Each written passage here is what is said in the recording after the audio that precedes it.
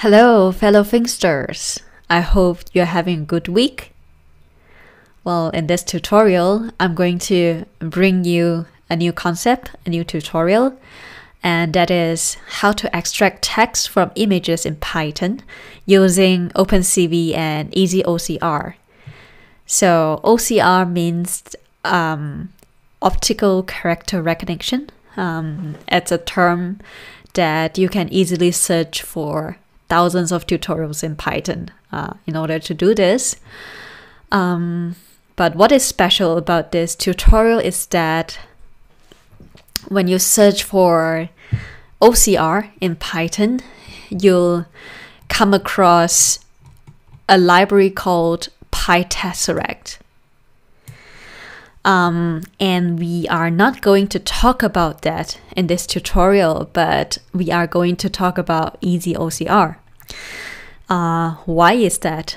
And that's because, for one, I think there are enough tutorials of PyTesseract now on the internet, so you don't need me to come up with another PyTesseract tutorial. The second reason is that EasyOCR is a really interesting library. Its main difference from PyTesseract is that it is deep learning based. Well, PyTesseract actually come up with LSTM as its algorithm from its fourth version onwards. But it's been around since 2007. It's been some time, and it started with the classical text extraction methods instead of the deep learning ones. Yeah. So in this tutorial, I'll mainly show you how to use EasyOCR, how to utilize the deep learning framework in order to extract text from your images.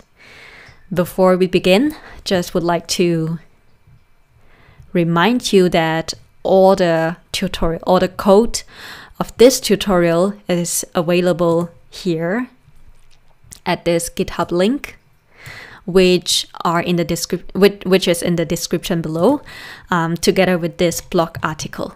You can access this blog article from the Finxter's blog, which the link is also provided at the description below. Okay, let's get started.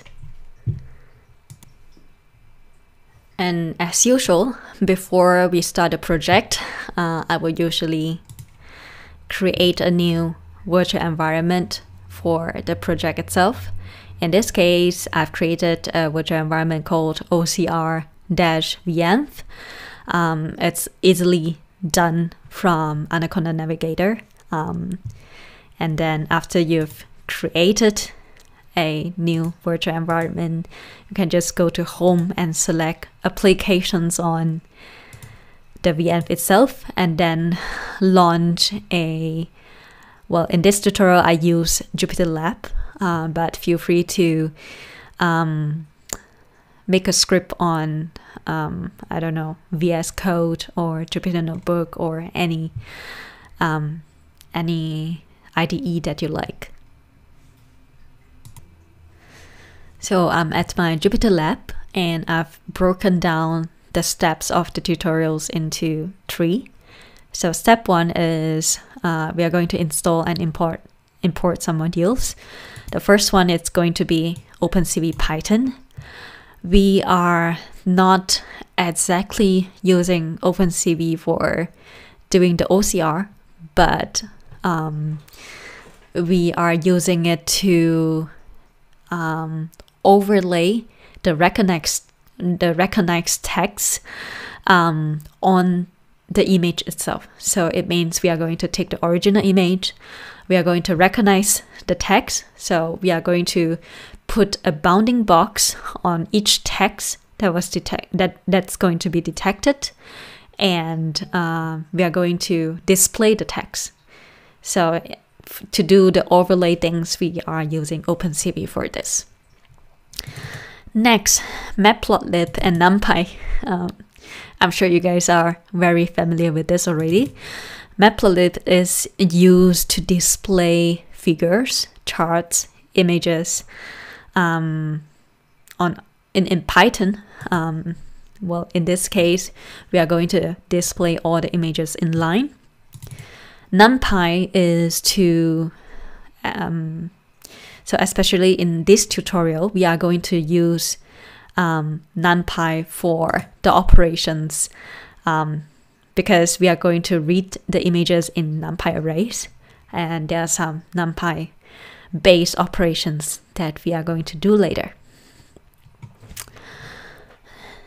Next one, we are going to install PyTorch, but as I've installed, I'm installing PyTorch in a Windows OS. So this this line of command might be different for you. Let me show you what I mean.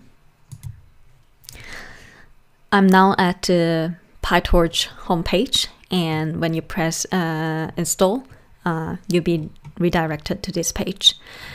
And so it has a really useful feature where you can choose your configurations. Let's say if you are on Linux and you want to pip install and you happen to have a GPU, a CUDA driver, then this would be the command that you're going to run. But as for me, I am using a Windows, and I might use Conda, but in this case I use pip and Python, and I decided that I don't want to use PyTorch on a GPU, so I choose none, and this will be my installation command. Okay, back to the notebook. So after you've determined the pip install command for your PyTorch, after PyTorch is installed, then proceed to install EasyOCR. Why do we need PyTorch? That's because EasyOCR, the deep learning framework of EasyOCR, is actually built using PyTorch. So that's kind of like a prerequisite. After this is installed, all you need to do is just import the libraries, the modules. So we import CV2 to OpenCV, import NumPy as MP, the same old, import EasyOCR, import matplotlib, pyplot as PLT, as well as doing the magic command, matplotlib inline. Note that this is just applicable for Jupyter Notebook. You don't have to do that if you are running a Python script. Okay, step 2, we are going to do the real work here. We are going to load images and recognize text using EasyOCR module. So first and foremost, I have downloaded some images from unsplash.com. So those images, because of copyright reasons, I decided not to include them in the GitHub repo, but feel free to look for the same or similar images, or even use your own images and test. That's the most direct way to test how the EasyOCR is performing. But for me, I have 5 images. A car plate, a handwriting funny protest banner, a digit, printed digit, and an invoice. It would be intriguing to see how EasyOCR performs on invoices, and a normal public sign. And here's the real work. You just need only 2 lines to perform OCR, to extract text on using EasyOCR. So basically this is a function called recognize text, and this recognize text function takes in a image path which we assign. So this is like an image directory, and it loads an image and recognizes text. So using EasyOCR.reader, this is to initialize the OCR reader, and this is a list of languages that you want to detect. So to keep things simple, I'm going to detect only English text. Actually, EasyOCR can detect more than 80 languages so far till date. Today is 7th of March in 2021. And according to the documentation, it can recognize more than 80 languages. So it will be fun to test how good it is in your mother tongue, in the languages that you know. And we initialize that into as a variable named reader. And we use this reader dot. The method is read text. And then you put in the image path. So it takes an image path, not even the images, not even the image arrays, but just a path. And then it loads the image and perform OCR directly. So it's quite impressive for me. Only 2 lines needed. And we are not talking about image pre-processing yet, but this is impressive enough. So this is how we are going to use the function to load the first image. So recognize text, put in the image1 path, and we are going to return the output of this read text method into a variable named result. And if we print the result, we'll see that for each, it returns like, so for 3 information, I would say. So it returns 3 information per text detected in the image. So we can see that first, it detects a string called S. Second, as CCC444 because it's a number plate. And then it detects Tesla.com. And then it detects dual something. Okay. So this is the recognized text, and then it has 2 additional information that comes with this. This information is the 4 vertices of the bounding box of this text. So basically, it's the location of the box that surrounds this detected text in that image itself. And the next information, so the third information would be something like a number. And this number is actually the confidence level. So it ranges from 0 to 1. When the value is 0, it means that EasyOCR is really not sure if the string it detected is fully accurate. So it is not. So EasyOCR doesn't think that it is accurate at all if it is close to 0. And if it is close to 1, like this, 0.86 or 0.9, it means that EasyOCR is really, really sure what it returns here is very accurate. Okay, so this is the image that I use for OCR. You can see that this is a rare view of a car, a Tesla, and it's CCC444. Is detected quite accurately here, and the S, surprise, surprise, is actually here. Like it's at the left side of the number plate, the small text indicating the country.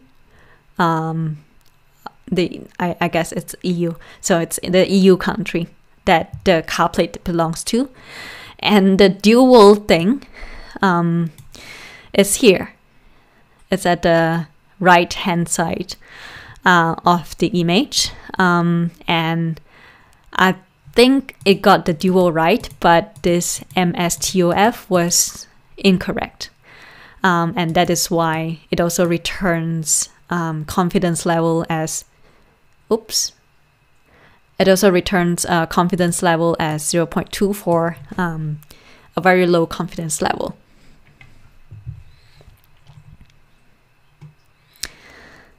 Okay, so that's about the EasyOCR. We are going to develop it further.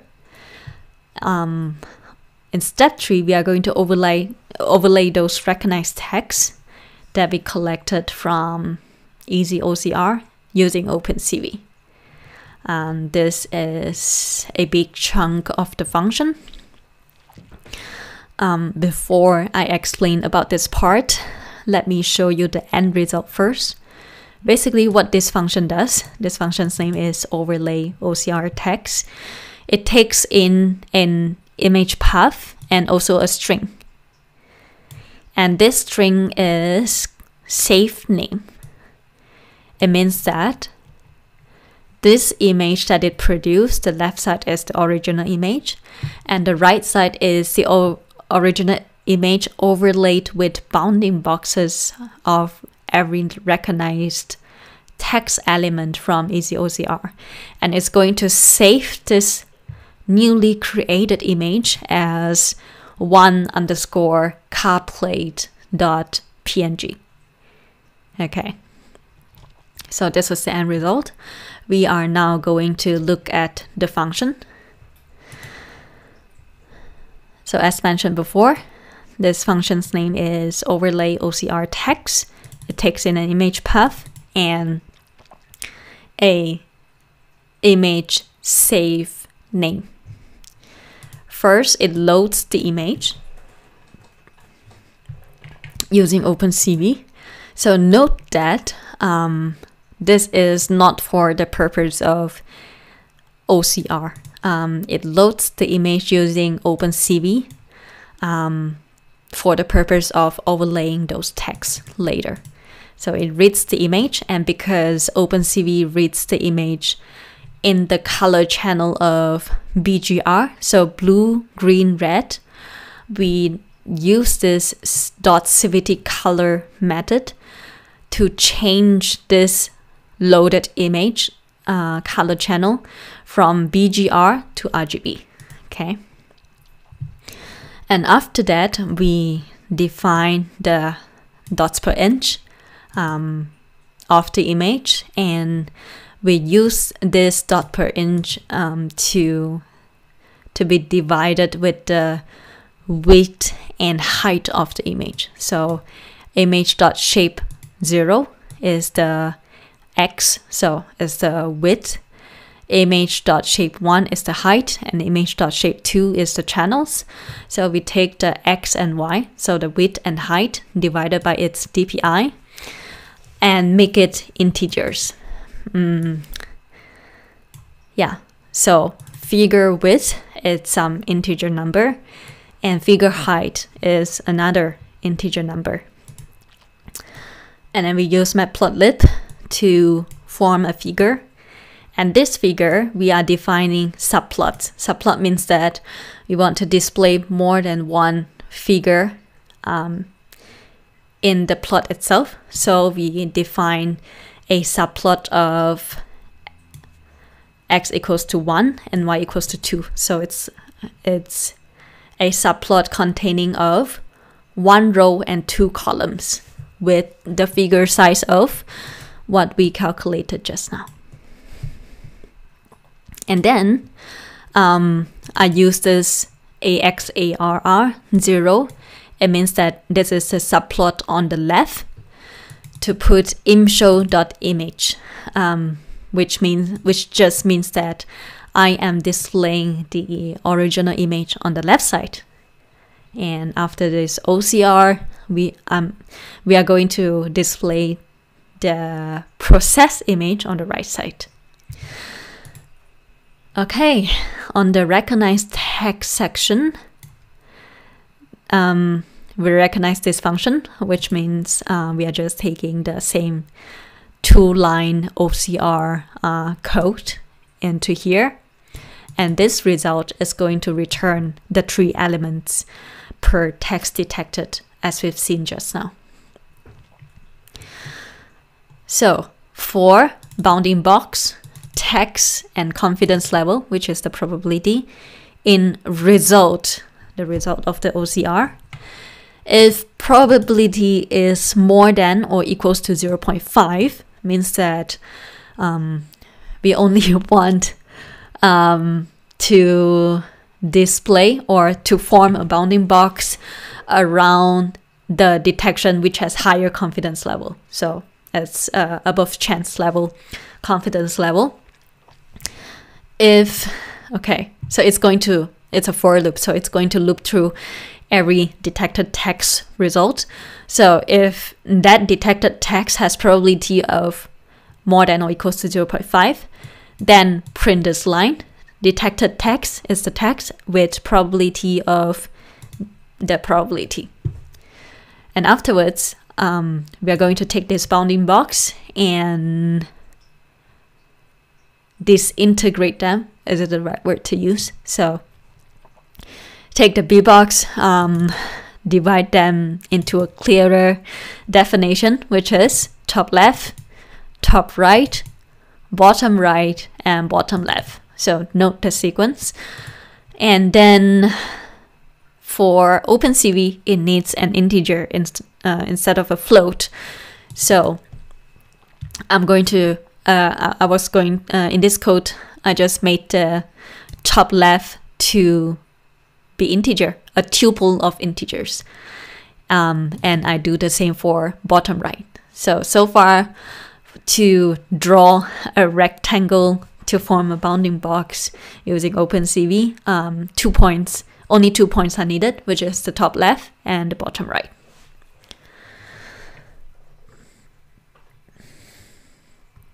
Here I create a rectangle for displaying bounding box, like you see it here at the right side of the image. So basically I use OpenCV dot rectangle, and inside this method I put in the original image. And point 1, I put it top left.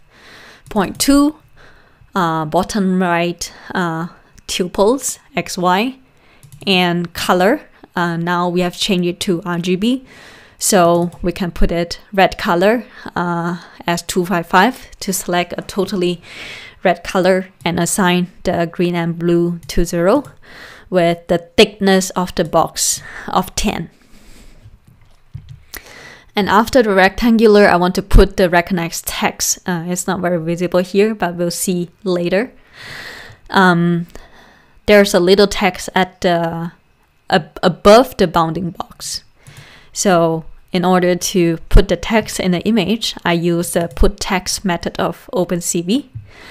Same thing, I assign the image and I assign the recognized text as text. And this one is ORG. The name is a little bit confusing, but actually it means that at which point do you want to define the lower left corner of the text? Okay. Yeah. Basically, if you want to look at the definition, just press Shift Tab on Jupyter Notebook, and then you will see it here. Param ORG, bottom left corner of the text string in the image. Okay. And the top left, I want it to be X, exactly top left. Y is the top left 1 minus 10, means that I want it to be above the bounding box. Font face is just a font. Font scale, how big you want the font to be. Color, same thing, and thickness as 8. And after this for loop means that after every qualifying detected text is being drawn on the image, I use the matplotlib to show the drawn image. And finally, I also use matplotlib to save the image in the designated folder.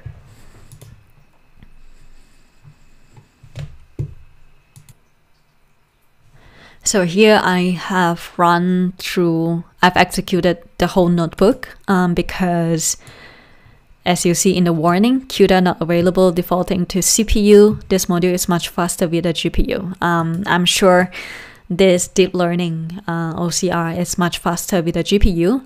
For CPU, it took me around, I don't know, 10 seconds, but feel free to explore. And now we are going to look at how accurate it detects those images. So we've seen this after the Tesla car. Next, I would say it performs quite well on car plates. Next, for handwriting. Handwriting is always tricky for OCR, but here it detects everything. Don't send LMAO if aren't laughing you. So other than the text sequence, it's supposed to be don't send LMAO if you aren't laughing. So it detected don't send LMAO if aren't laughing you. Yeah, feels like Yoda talking. Yeah, anyway, I would say it's quite accurate, but the sequence is a bit mixed up. So what about digital digits? So printed digits, I would say it detected everything. So 30,480 kgs, kilograms, 60,200 lbs, 2,185 kgs, 4,820 lbs. Yeah, bingo. This is spot on. And next one, it's invoice. You can't really see it from the small text here, but I've checked for you guys. This is also spot on. It detects everything here that is detected on the invoice. This is impressive for me. And finally, road signs. So notice, thank you for noticing this new notice. You noticing it has been noted and will be reported to the authorities. Note that there are different images. There are different texts. One is, this is inverted text. Basically, the text has no color and the background has color. And then there's this, the text has color and the background has no color, or at least paler color. And then there's this smaller text, and it detects everything here. See? Notice, thank you for noticing this new notice. You are noticing it has been noted. Yeah. Okay, so I would say in a nutshell, I find EasyOCR quite useful. Feel free to explore this library if you ever need to do EasyOCR. Usually before when we use classical method to do OCR, image pre-processing is needed, especially when the image has blurred text or the text is subjected to uneven lighting or covered by shadow. In this case, you can easily use you can dabble around with some image pre-processing techniques to make the OCR perform better. But I would say EasyOCR works out of the box for me so far, and it is really, really good.